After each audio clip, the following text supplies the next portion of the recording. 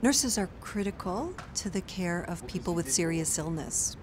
We learned that many nurses are not trained in symptom management, having complex conversations that might include breaking bad news or difficult kinds of conversations.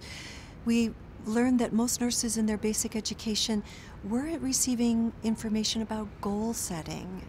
And so 20 years ago, one of my colleagues, Betty Farrell at City of Hope, conducted a study, looked at nursing textbooks, and found there's nothing. So we need to develop a program for nurses, and we did. That program began 20 years ago. We began by educating nurses in the United States. We started to have international visitors. And we have now trained doctors and nurses in more than 100 countries on 6 continents. And if they will someday need some care in Antarctic, we're happy to go there as well.